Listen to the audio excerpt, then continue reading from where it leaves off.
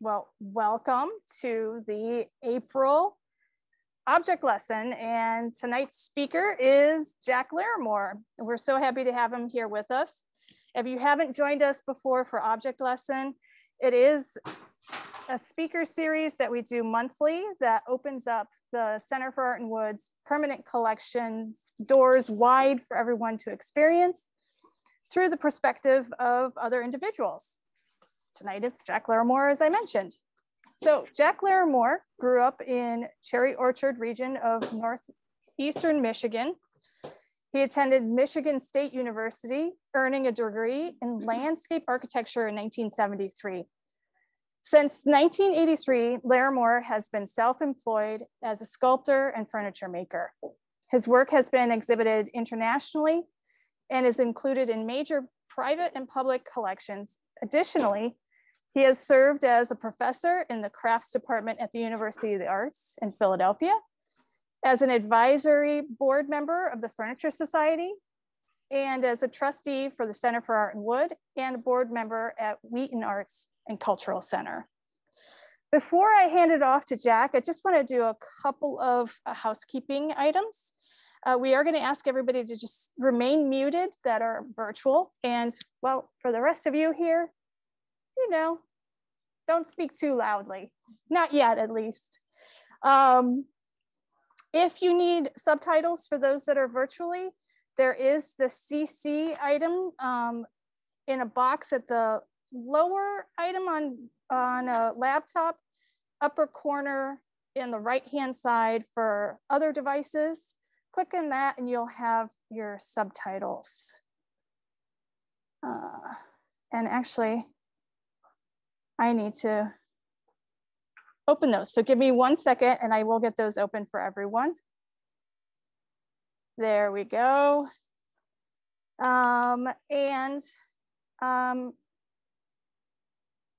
Jack, I'm going to go ahead and hand it off to you. And I'm going to mute myself.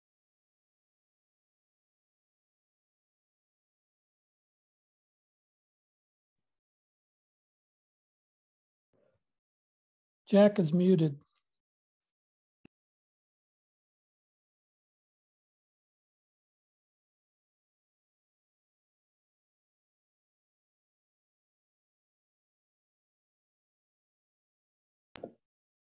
And then we are going to make sure you have sound. Okay, let's go ahead. Testing. Testing. Are we all good? Mark, can you hear me? Yes, I can. Wait. Okay. Thank you, Katie. Formally, I want to thank Nava, Katie Sorensen, Karen Schoenwald. These guys do such a beautiful job of putting together this series. And I feel so privileged to be a part of it. It's been a great series, the object lessons. I've really enjoyed the sessions that I've tuned into, very expansive. And I also want to thank Albert Lakoff, because as most of us know, he's the guy that has whose vision we are riding on here, vision and tenacity. So there is a collection here because of Albert's tenacity, and there's a center here, and there's beautiful cases where the collection's housed. So it's quite an accomplishment, and it's great to be able to be on this side of the conversation and have the opportunity to actually formally revisit the collection. I'm aware of the collection and been involved with it a bit, but it's been really great experience to have an assignment of looking at the collection and thinking about what I wanted to say. I'd also like to thank the audience, all y'all, for showing up. is Friday night, you guys. I don't know, but thanks for showing up. It's amazing. So I'd like to start off with a little video. And remarkably, a dear friend of mine was the writer, the producer, the director, and the main character in this video. And I think it's very poignant, spot on, and it's a great way for us to start our conversation about craft as a verb. So with any luck.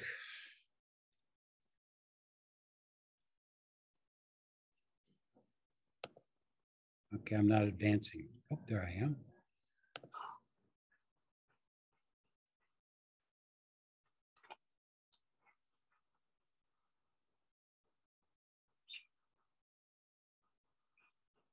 Pretty amazing.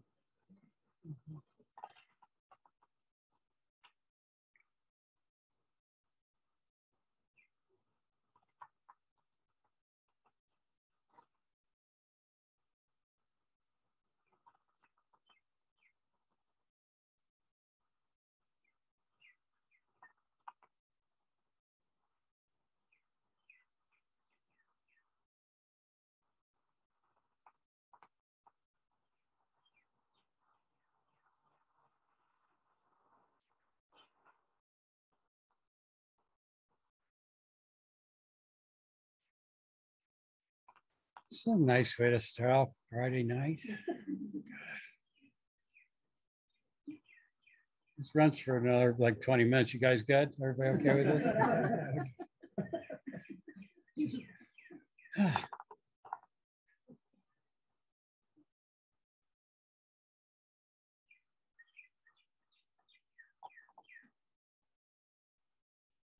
Her name is Robin, but it's I-N, not Y-N. She's old school.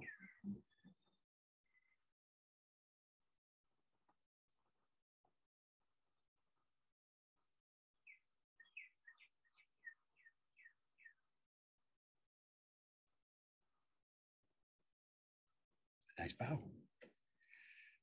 All right. So that's my presentation. Are there any questions now? We're good? Just kidding. So I've decided to do this thing on craft as a verb. It's sort of an interesting approach to thinking about objects for me. I've probably bitten off more than I can chew, but I guarantee you this is not going to be scholarly.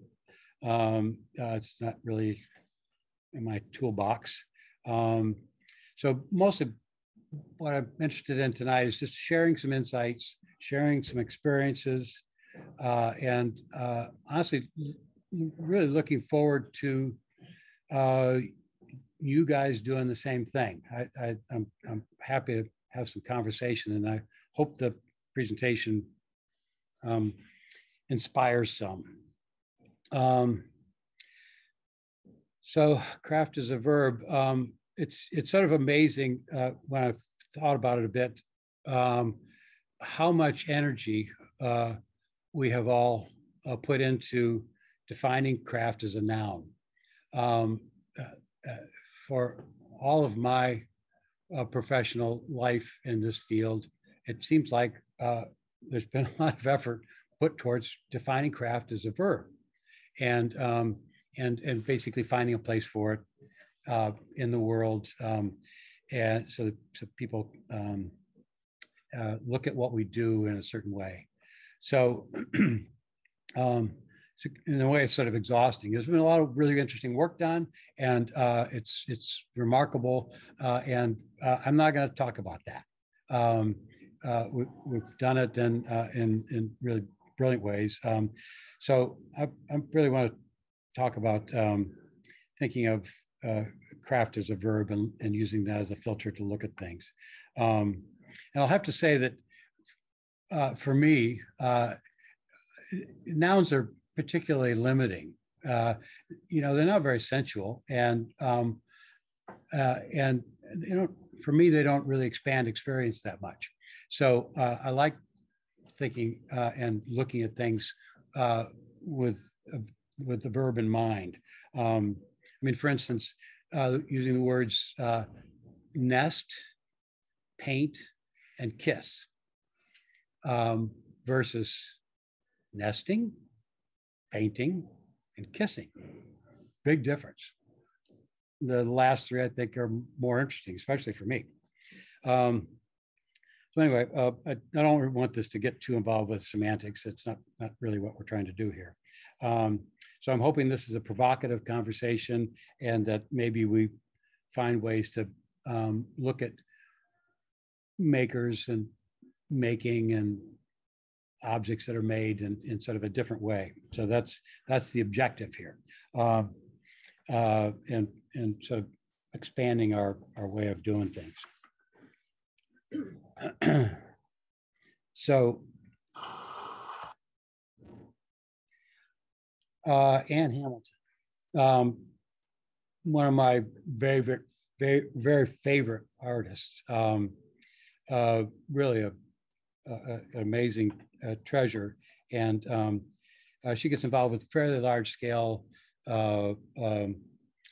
pieces, installations that also have a lot of participation in them, and and she's got a lot of remarkable quotes. I think she's just sort of a spot on in her way that she approaches work. So this, I think, is a very sort of poignant entry point here in the conversation. Every act of making matters. How we make matters. I like to remember and remark with regularity that the word making occupies 17 pages in the Oxford English Dictionary. So there are multiple possibilities for a lifetime of making. To make a cup, a conversation, a building, an institution, to make a memory. Boom. To make peace, make a poem, a song, a drawing, a play. You know, to make a metaphor that changes and enlarges, or inverts the way we understand or see something. I mean, this is so apt and so important to certainly the way I approach things, and I think it's true for a lot of makers. You know, acts that amplify, and it's interesting. She will always describe herself as a maker, not an artist. I think that's also sort of spot on. It really clarifies the way that she approaches her work, and it's also clear that she finds herself through the process of making, and I think that's also really true of most makers. That the objective is to find out more about yourself, and the medium or the vehicle to do that is through making. So in Bill Daley's wise words, that is probably enough of that sort of blather. Talk less and experience more kind of stuff. So we're going on to sort of craft as a verb, and I've broken this down in a way that is probably simplistic. I don't think it's overly simplistic, but it's simplistic in an effort to sort of just look at this through this one lens or this one filter, so to get a good feel for it. So I can't spin that many plates. So I've narrowed the range of what I can do here.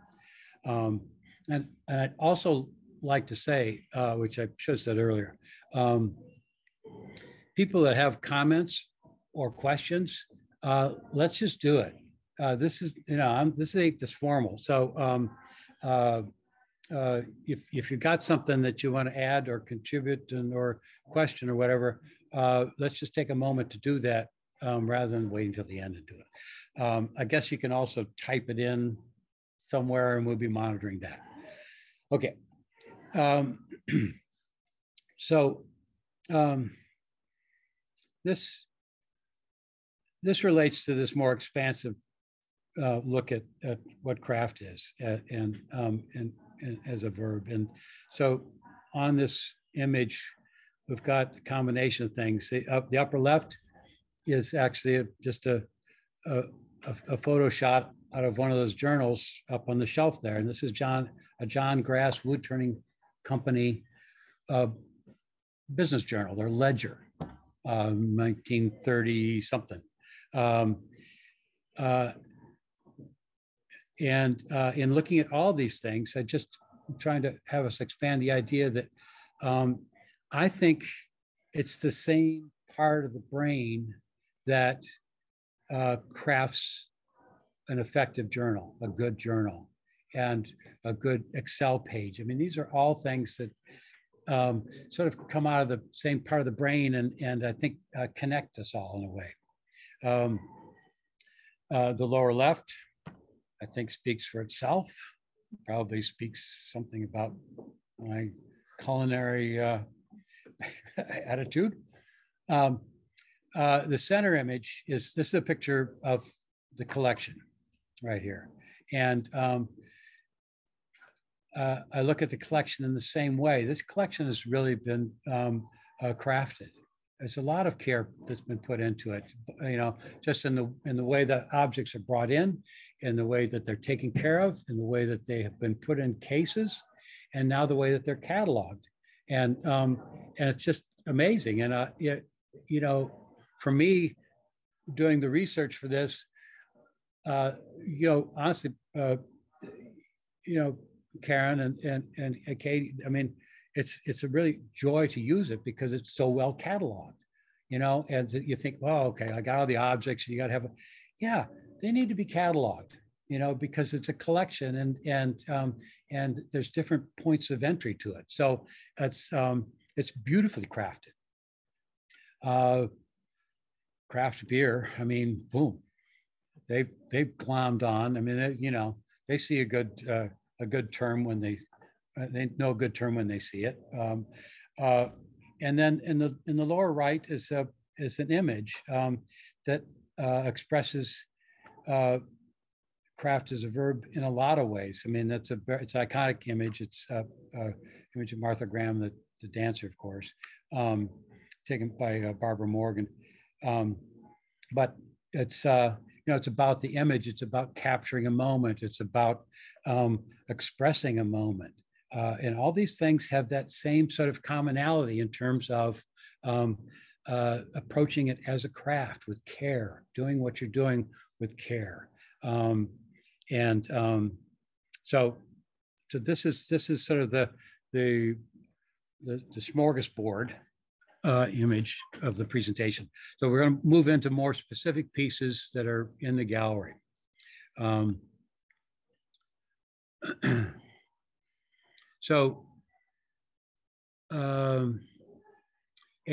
you'll see in the upper right of these images now, I've sort of created the verb, right, that I'm speaking to. So with all of these objects, there's multiple ways of entering and a discussion about them. And I'm not going to get into talking about the history of the pieces too much, or getting great depth in the pieces. I'm just sort of looking at them and saying, okay, so what if we look at them through this lens? And how does that expand our experience in a way? Susan Hagen's piece, as here on the table for those folks that are here, the upper left. And Susan's a figurative carver, extremely skilled, and she's very interested in mysticism. And so the subject matter here comes from a long line of expressions of this Charon. I don't know if that's the right way to say it. The boatman. Beside it is a 5th century BC Greek illustration. I think this is a drawing on clay, dealing with the same myth, same content. So what's really beautiful is that Susan has contemporized this, right? And so this is not really it's not really a portrait of this guy. She had a guy, and she could assign some mythical characteristics to this guy, but really she's just delving into a contemporized version of the same myth. So the idea of using an object to tell a story is a really powerful thing, and Susan's able to do it well. If you look into her work, she's got a wide range of pieces that tell stories. And then in the lower right is Hartmut Redemans, and this is a piece that he did during the residency, the Wingate residency in 2019. And the interesting thing about this guy, he's actually like a real deal master craftsman. This guy, German apprenticeship, blah, blah, blah. So he's like highly skilled. And what he wanted to explore was being able to find a way to make these expressions with a chainsaw. And so a completely different approach between Susan and he. And yet both remarkably satisfying examples of sort of storytelling. What's the scale of that guy? Right. So smaller than you would think, given it's done with a chainsaw. And beside his piece, I put a photograph of John Carlano, and equally, John Carlano is a very skilled photographer. He does a lot of our work, documents a lot of our work. And for his own work, in this series, he's chosen to do some storytelling and sort of work with images that are not realistic, but have a sense of mystery about them.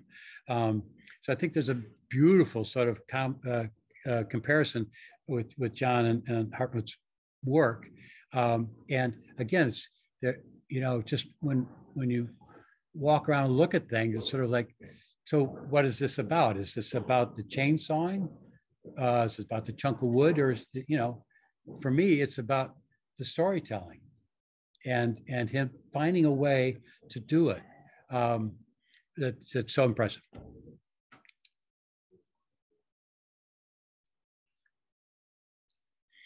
All right, Gord Peterin. Gord Peterin is the probably the most famous provocateur that I know. He does an amazing job of it, remarkable, really, both in his persona and his writings and his conversation, but also in the way that he approaches making. So this is a piece that was made at Emma Lake, which is a sort of a camp for adult makers in Canada, where people actually do collaborative work. But I think it's an object that when you see it, it's easily dismissed. Like, oh, what the hell's this? I mean, did somebody forget to unwrap it? But what a great provocation! What an interesting sort of thing to offer up to somebody. And it's sensual. There's some ambiguity about it. It's invites you to think about what's inside of it, but it doesn't give you any answers. It's just asking those questions. So I think it's also sort of an interesting way to view work, and consider things that seem like they're not so direct. Are they meant to provoke something, and should I be thinking of it in that way?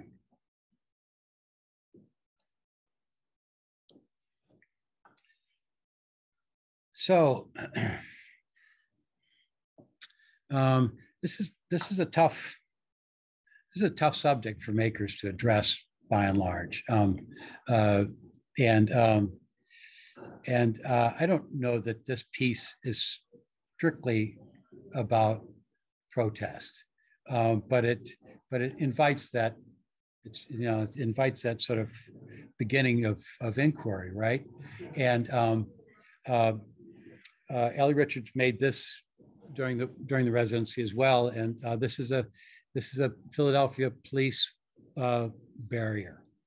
It's one of those wooden sawhorse kind of barrier things that was discarded, and so very interesting piece, and that within one piece she's taking the object which is used to divide us, right, to separate us, and creating a chain out of it, which is an expression of, like,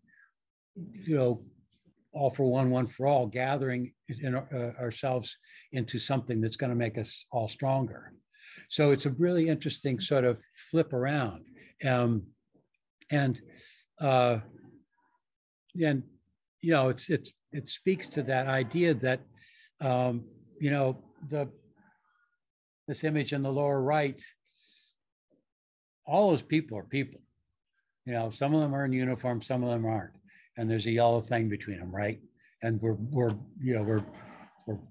very aware of this situation now, and it just speaks about division and how often we find ourselves dividing ourselves through strange means, and so I think it's it's again sort of opening yourself up to trying to think about what's the verb here that makes this happen.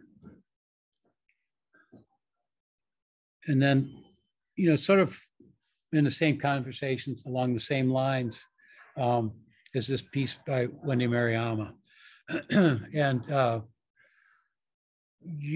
Wendy Mariama is one of our national treasures, and a consummate educator. She's taught for 1 million years, and hundreds and hundreds of students have come out of her programs and been blessed by her teachings. And so what's interesting is now that in her own personal work, she continues educating. The essence of her work is education. This piece, in particular, very, very, very personal, is about Executive Order 9066. So this is 1942, California, the internment of thousands and thousands of Japanese American citizens. And we also know about this and have our sense of history about it. But what she's done is do something in a way that makes it more visceral sort of way, and so you understand a little bit better what this might have been about. So this project involves 120,000 of these tags that you see in the far right. These tags are not real, they're replicas. She obviously doesn't have tags, but what it places you in the position to experience is that tag was pinned on those individuals, right? In this country. It's like, bam. As you can tell, I'm sort of moved by this still. I mean, I've been talking about this for all week and I'm still moved by this. And the other interesting thing is that she involved hundreds of volunteers to make the tags. You'd sign up and she'd send you a box of tags and a list, and you'd handwrite out this information. So it's not only, the idea of doing it, but it's also engaging all these people in this process. It's brilliant, really. Sure. Wasn't her family interned? Yeah. Yeah. So to her, it's very, it's very personal and a way of and this show, of course, is traveled because it's brilliant. So again, I just think the idea of making work to educate as the operative verb in it is pretty exciting, especially when it's something like this. All right, compose yourself, Jack. Okay. But what's cool is for me is to have these kinds of opportunities where it's like having homework or something. I mean, you are I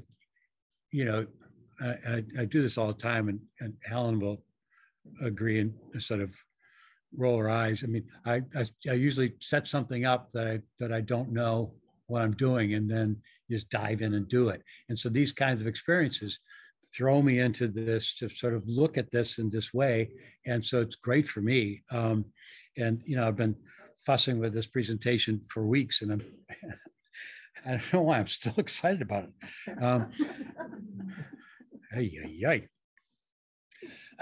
So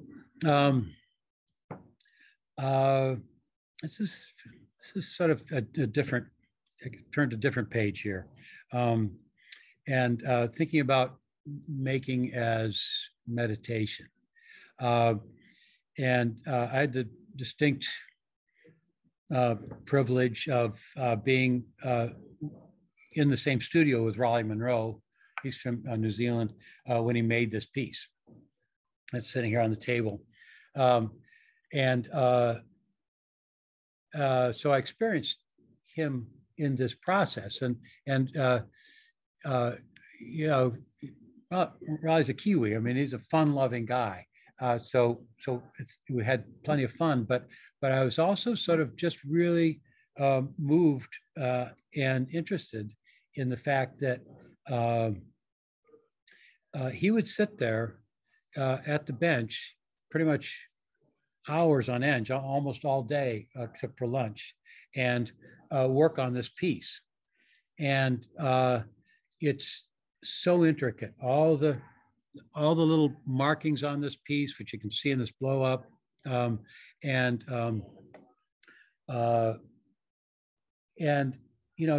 has to do with the Pacific Rim, obviously, but it's also sort of like this strange combination of this ancient, almost calligraphy, mark making, right, combined with this sort of futuristic form. We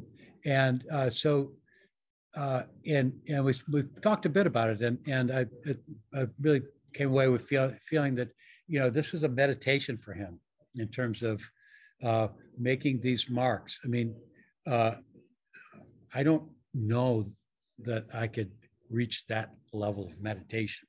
That would be cool to think that I could, but I'm very impressed by it, and also moved by it, that this is the way he was learning from making the piece and becoming more engaged with that thing that he was exploring. And a remarkable approach, really. And the result is a very compelling piece that I think invites a lot of inquiries. There's a lot of entry doors into all these pieces, but for me, trying to understand that level of meditation and the engagement is sort of really a rich experience.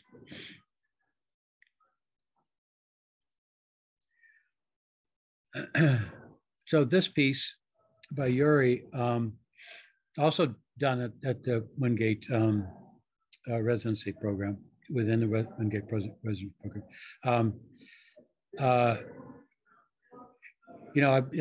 This is informed by a quote of hers.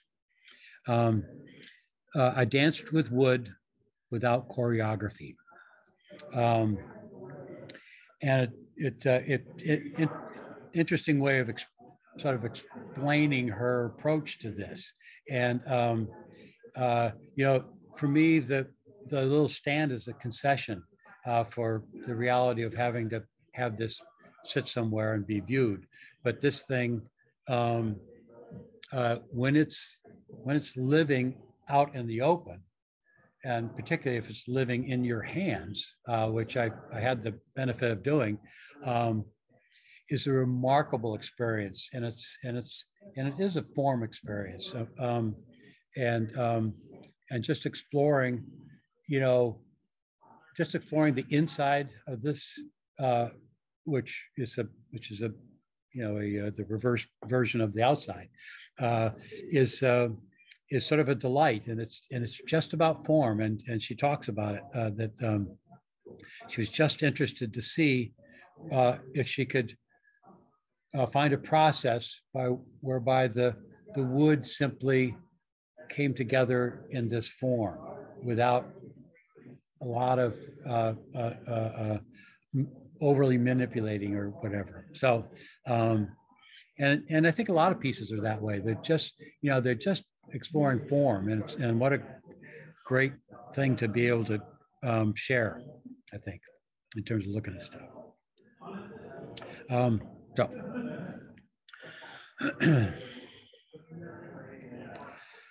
So technique is another interesting doorway into looking at things. David Pye has been such an influential individual, particularly in our field, but I think across a lot of fields. And having done some teaching, I can tell you, I would refer to this guy's writings almost every semester. The book that he's most famous for here, The Nature and Art of Workmanship, is a great read and great reread. But there's a couple things in there that are little nuggets, little gems, and that is thinking about making and thinking about the workmanship of certainty versus the workmanship of risk, and thinking about that in a way that you approach your own work, and what is satisfying and what is gives you the experience that you're looking for in terms of making something. So this dish is an expression of the workmanship of certainty, and he's found a way to that there's a very controlled markings on this plate, on this dish, and for him, I think this speaks to me that he must have found a great deal of serenity in that, because this would take a lot of patience to do that, and if he were to do it through the workmanship of risk, which is not a less controlled process, he probably wouldn't end up with the same object, but an equally valid object. It would just be sort of a whole different thing. So it's a great sort of way of thinking about things. I know it's interesting, the similarities between his work and Friedrich Klund's work.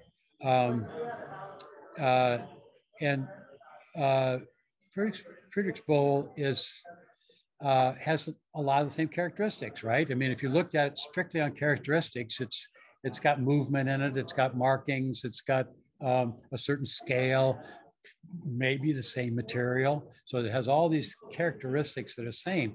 The thing that's being explored here is completely different. And this is the workmanship of risk. This is just creating a bowl and working the surface with a great deal of aggression.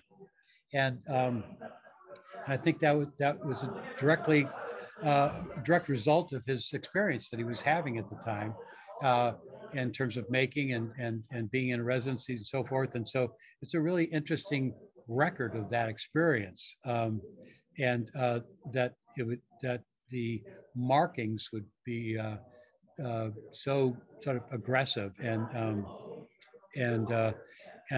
in a way exciting, right? So anyway, moving on. Are we doing okay time-wise? Okay. So this is an area that within the craft dialogue we don't talk too much about, and that's to replicate. And the truth of the matter is that if you think about the world of objects and the human output of making, probably most of it's been replicating over the years in this same kind of way, and I think that it's an interesting way to experience things and to think about the idea that that's a skill set, really, and it's not the skill set of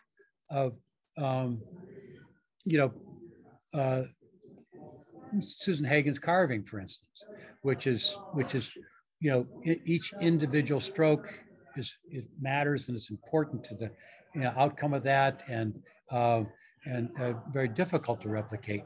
So these speak about the idea of the craft, the energy, the care taken to set up a process whereby you can replicate, instead of saying, you're each thing is so carefully crafted that the process has to be set up. And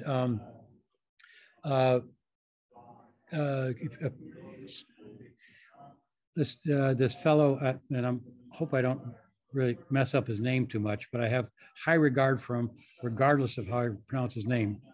Ahmed Abdelazam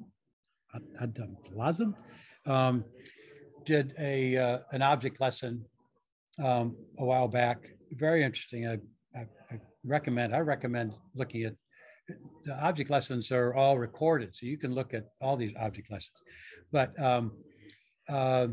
he very eloquently spoke about balustrades, which is the image here on the upper right is a bundle of balustrades, showing what I think was the original item. It's painted. It was brought into John Grass wood turning, and then they were asked to then make replicas of that so that a balustrade could be restored, right?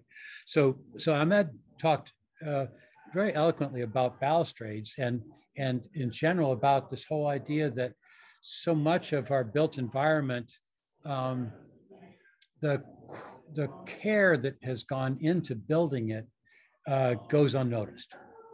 It's sort of, you see a balustrade. Oh yeah, it's a nice balustrade. Let me look over the balustrade at the view. Maybe it's blocking my view.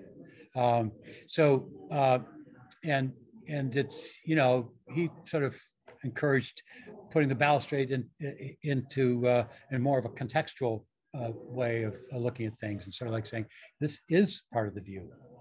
And in balustrades particularly, not so much with rolling pins, but with balustrades, the care that's taken just in the formal consideration of the object and the negative spaces between the objects, which is an essential part of all balustrades. So anyway, I think I just, again, through his presentation and then my revisiting the collection. I mean, I've seen this collection of balustrades hundreds of times, and I sort of I went back to it and said, wait a minute, what's there for me? So anyway, it's fun to be encouraged to look at it that way.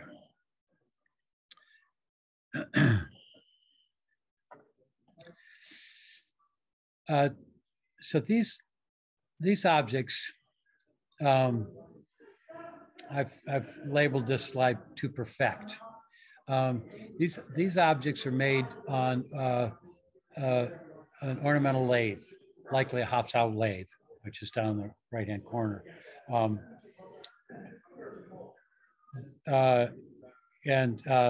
This type of turning, dates back to the 17th century. So this is not a newfangled thing. It's sort of an old-fangled thing in a way. But both Gorston and Walter here have devoted themselves to understanding how to use this crazy machine. I visited Gorston and went to the studio and looked at the machine, and I mean, it scared the hell out of me. I mean, no way. I don't have the aptitude to actually use that machine and make one of these objects. I'm okay with that. But it's and so on the one hand, in relationship to Susan's hand carved piece or Raleigh's hand scribed piece, these are like, well, wait a minute, these are made on a machine, right? Yeah, but the thing is, this machine had to be set up. You can't sort of like say, I would like the oval compote, please. Could you just put it out? And so understanding the machine and understanding how to use it, the nuances, and how to get it to do what you're interested in doing is a beautiful expression of craft and that care that goes into it. And so they make these sort of really remarkably perfect pieces. And you'll see within the cases there's quite a lot of this in the collection, and it's we tend to think of it as, well, yeah, but where's the artistic expression in this? I'd say, and I think we need to slow down a little bit and find that, because there's a great deal of care that's gone into these. So no, it's an interesting look.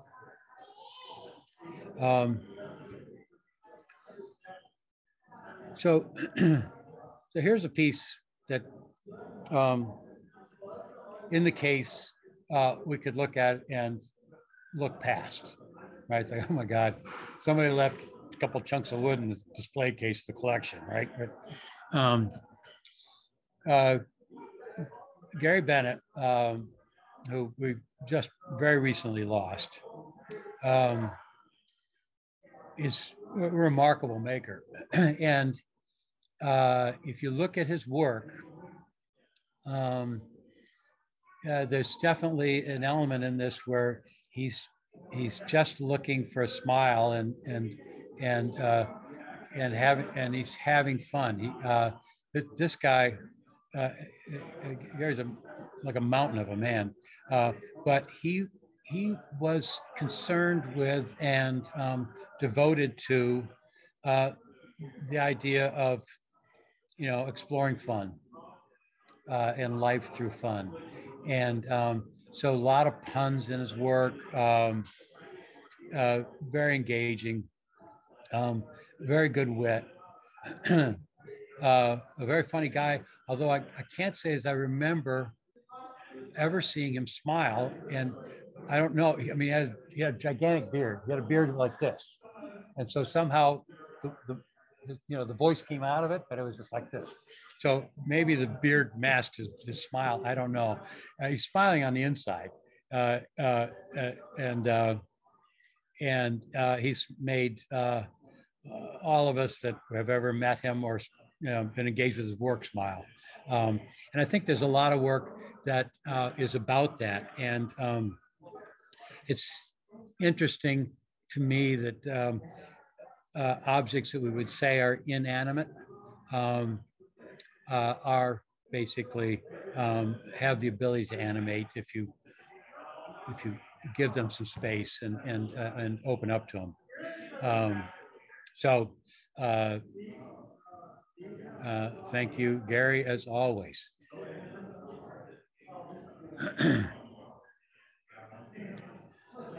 Okay, last slide.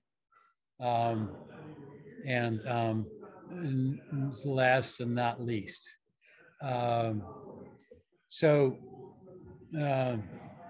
Stockdale's guy, not an art school guy, really came in through strictly making and working wood and so forth.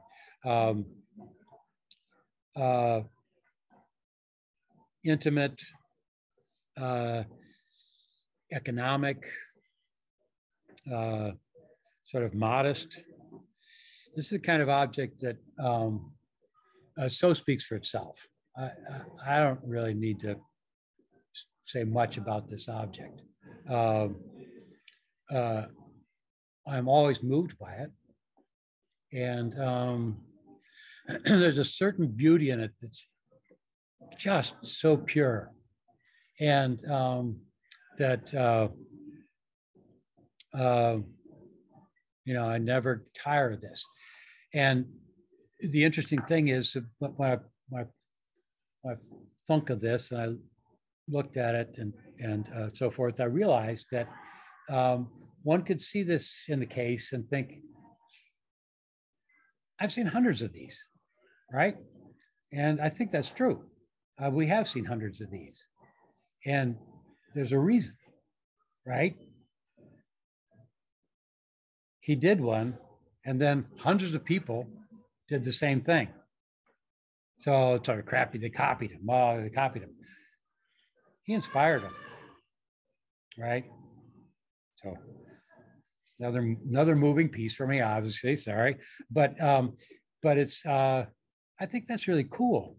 And it's, it speaks a lot about makers and making and us taking the time to try and be at one with Stockdale, and take the time to say, wow, that is a thing of beauty, and of great understanding of what he was doing, connection with what he's doing, and the material he was using and the technique he was using. And it's such a pure thing that it's like, bada boom.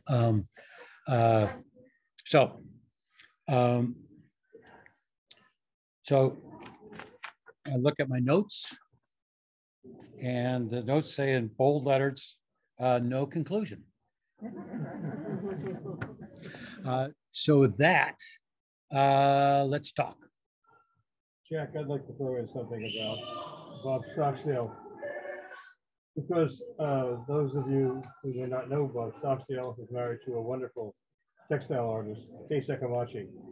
But for me, his work, and it's really interesting that you pick these two pieces to be next to each other, because you spoke about meditation here, and that's how I always thought about Bob Stockdale. Married to a Japanese-American woman, and the sense of meditation and peacefulness of that relationship was so beautiful and so perfect. Yes. And Bob's work was about that kind of modest perfection that you might find if you were in a Japanese garden. Yes. And Right. it's wonderful to hold. Yes. Yeah. And it is somehow attached to that whole conversation about the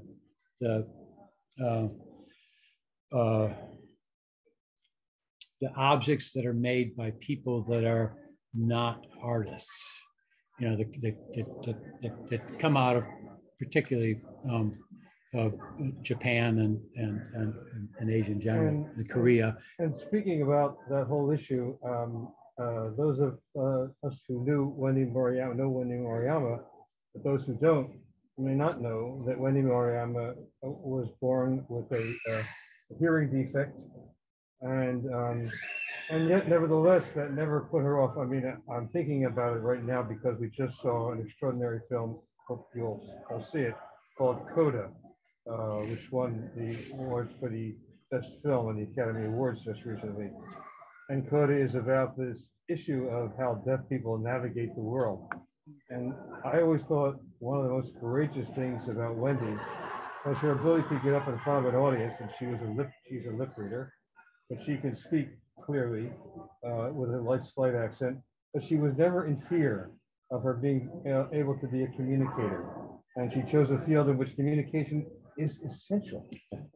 It's remarkable, to be a really. teacher. It's remarkable. You know, and those pieces, of course, are out of her own life because her parents, as well as her, were in one of these camps, and it was a thing that sort of came to Wendy very late in life because it wasn't.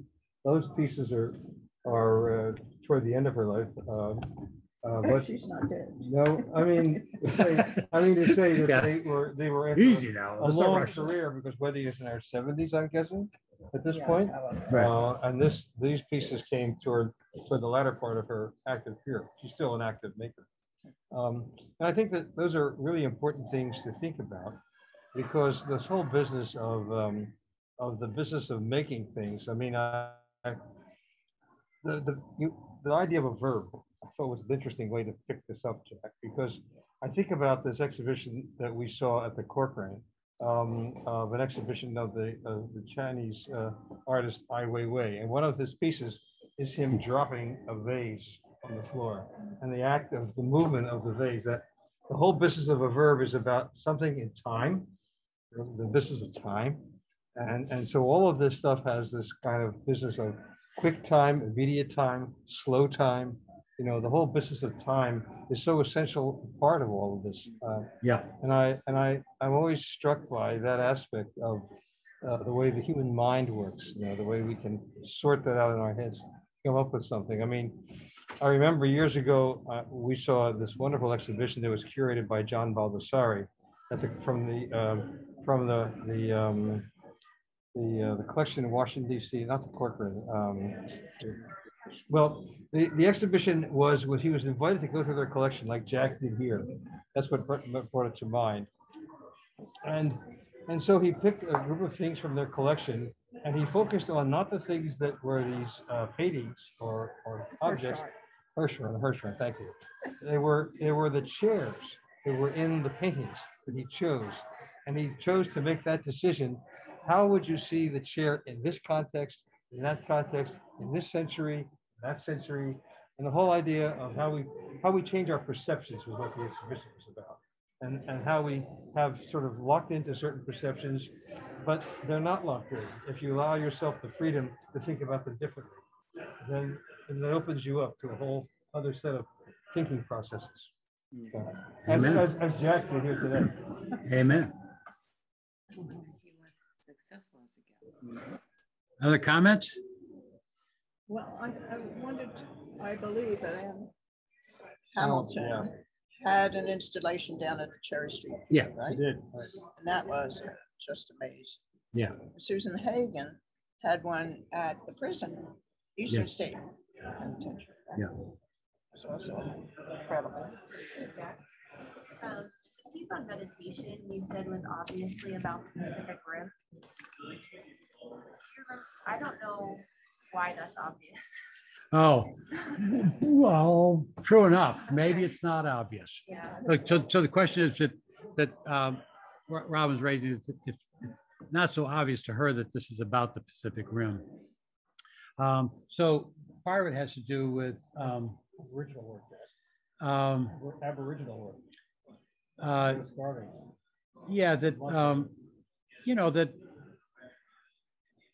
I mean, first off, you have to familiarize yourself a little bit with the language, you know, of making in those regions, you know, and so, but the language is very much about mark making and incision and stuff like that. So, and I think it's a good point. I mean, I come at the experience of this piece with perhaps more nuance than you do because I knew the guy and we talked about the piece. So So I think that's an interesting point. And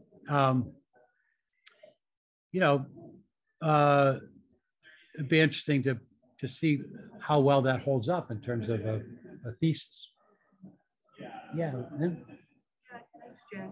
I also think that there's a duality here because what the artist is doing, the verb that's taking place while the artist is making, might not be the same verb that happens with the viewer.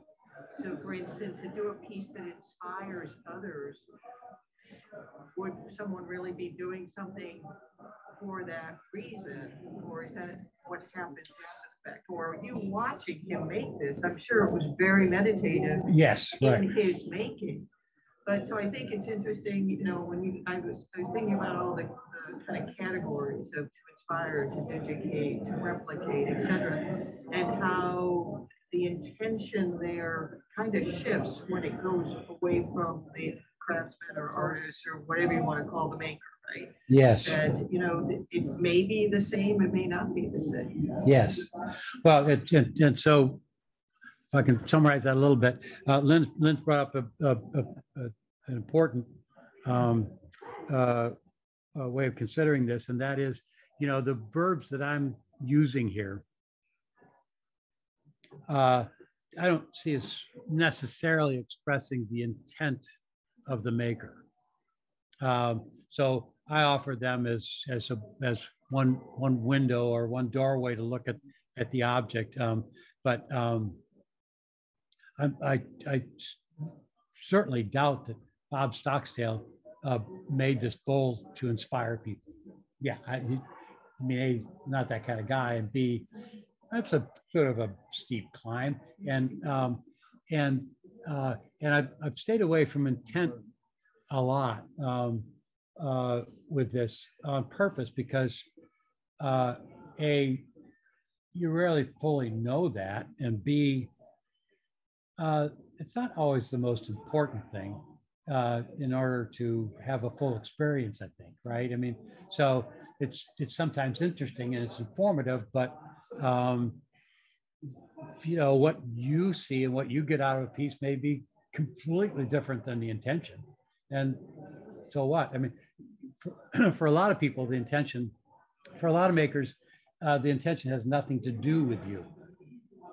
You're not making something in order to solicit a certain reaction. They're exploring.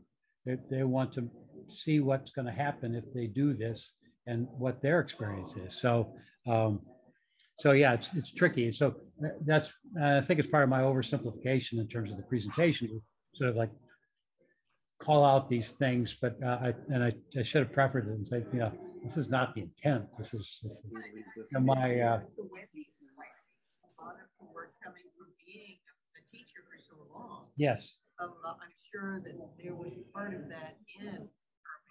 Yes. Can there be something that transfers over? Yeah. Wendy, you don't take on a piece of that scale with that specificity without that kind of an intention, I think. And that's a good example of where her intention is very clear, I think. Just because when you're speaking about education, that the specificity of the communication needs to be such that you know, the intent becomes more clear. If that makes sense. I don't know if that grouping of words was put together exactly right, but Jack, Nava has a question. One of the aspects of the craft that has always fascinated me is the connection between the maker throwing a pot or forming a furniture joint today, and one that was using the same techniques thousands of years ago. How would you contextualize this in this conversation on the practice of craft in terms of time and action? Wow. Let me just ask, can somebody give me a thumbs up? Did you hear that question? It's written in the chat, so the viewers can read it in the chat. Oh, in the chat? Yeah. Right.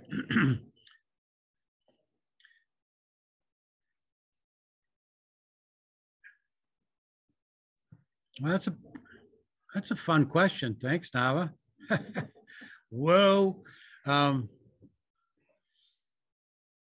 I think, I think it gets down to a very basic sort of experience that happens within the moment. It's not, it is that moment of in the process of making wherever you are within the process of trying to realize an object or a poem or a hamburger or whatever it is. The thing that knits this all together, I think, that comes under the umbrella of craft is the care. And so there's a lot of human activity. We're busy doing lots of different stuff, and the things that I think are that connect these objects through the ages. I think the primary one is the being in the moment and the care taken to do it, and maybe not so much the intention, as we've sort of just talked with Lynn a bit. I think it has to do simply with the care,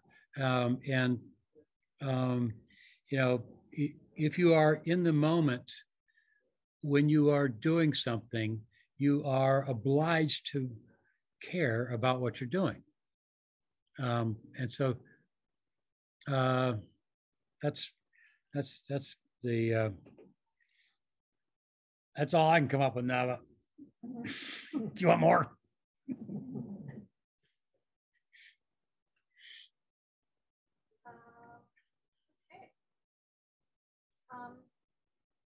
don't really see any other questions right now in the chat.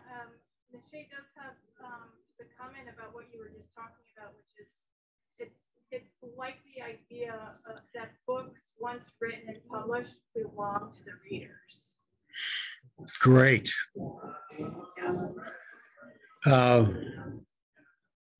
Yeah, brilliant, Asha. That's a good perspective. And intent is for the viewer to determine. I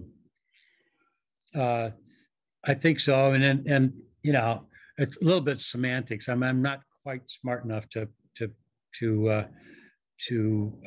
buy in completely to that is what intent is about. I think there's a lot of different intents, but it's certainly the thing that we can all have control over is our own intentions. And so that's really what we're talking about today, is our intentions, and do we intend to have an experience that's expansive when we look at things. And so in that case, yeah, it's the intent of the viewer. Well, I think we kind of covered all things craft tonight. All things craft. No, we haven't. Fortunately, you're very welcome. We're not going to be here for 3 days. I'm not actually equipped to do that anyway, so we're good. That's a cool question. I'm Ken. I really like the Anne Hamilton quote that you had, and one part of it made me think. She said, "I don't call myself an artist; I call myself a maker." So I was wondering what. I never thought about that. I've always thought, like, I actually work for a tool company in finance, so we talk about makers all the time. I think about creating things, but I never tied it to like an artist creating things. I would never think of like, an artist maker, unless you're making something like wood or statue, not really like a painting. So I was wondering how you, since you like selected that quote, how do you understand what she's saying? My mind was kind of blown. Right. So, the question is about Anne Hamilton's quote. I don't know if we can put that back up. Probably not. You want to share your screen Yeah, let's do that. Why not? The what's not in the quote, but she often says is part of this question, and that is that she doesn't refer to herself, I would say is the correct way to say it, as an artist. She refers to herself as a maker. There's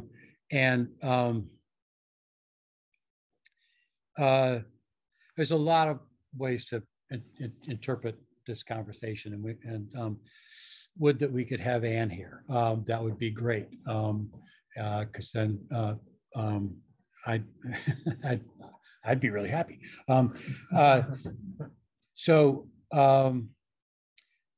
think she's playing a little bit devil's advocate. She is, by all accounts, an artist, a great artist. Nobody's gonna say, oh, she's not an artist, she's a maker. I think what she's doing with her pulpit, which she's developed, because when she speaks, it comes out like that quote. That's not like a one-off. I mean, it just keeps coming out of her mouth like that. I think what she's doing is saying, let's talk about these things as shared experiences. Let's take this out of the context, like, I'm the artist and you're not. It's not us and them, it's us. And so that's always the way that I've understood what she's talking about, and it resonates with me. So I like that sort of description or interpretation. I think that she, and it's clear when you see her work that it's mostly meant to engage individuals, and so it's very interactive. And so she does pieces where people are moving around and moving in swings and they're activating curtains, and so it's like a playground. It's actually like a playground for all ages, and a lot of stuff for kids in terms of discovery. So she sees that process as making an experience possible, and that's sort of a much different approach than saying I'm making artwork. Right? So it's a much different a screen to be viewing through, and so that's what I think that's about, and that's why I brought it in. I think there's another word that you could add, and the word is choreography, because the nature of her work is that you're a participant in some kind of a dance, and you're invited in a very casual way to participate at any level that you wish to. And her art is engaging because it isn't about, as Jack said, us and them. It's really about all of us together in this process of walking into this environment of these huge 30-foot high pieces of fabric that are moving in space. And you're moving in that same context of those objects. Didn't she do the swing installation at She did. the armory in the Yeah. art? Yes, that's right. That's what I said. So Rick's talking about Anne Hamilton's work as also being really concerned with choreography, Yeah. And not a specific dance move, but the choreography of humans in space, kind of a thing. So it's very, very exciting work. Yes. She's at the top of my list. Anything else? Any conclusions? You don't want any conclusions, do you? I'm open for whatever. Okay, I think Thank you. I think that's a wrap. Thank you all so much for slicing a piece of your Friday night out. you know, I wonder, what are the bars closed? What's the problem here? So, but thank you very much. It's been a very fun and rewarding experience. Thanks so much. Great. Thank you. Thanks.